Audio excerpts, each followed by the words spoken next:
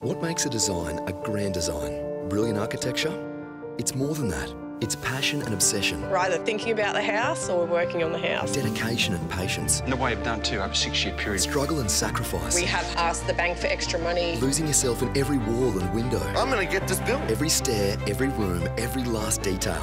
Because in grand new episodes, designs worth having never come easy. It's absolutely spectacular. Grand Designs Australia starts Thursday, January 11 on Lifestyle.